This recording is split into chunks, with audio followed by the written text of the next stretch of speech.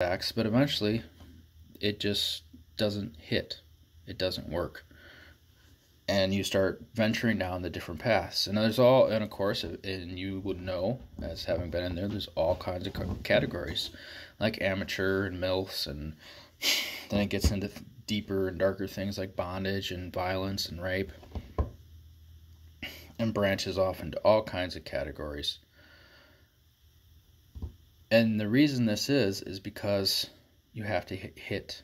You need that higher dose, that bigger hit, in order to achieve that sexual rush and even possibly even achieve orgasm.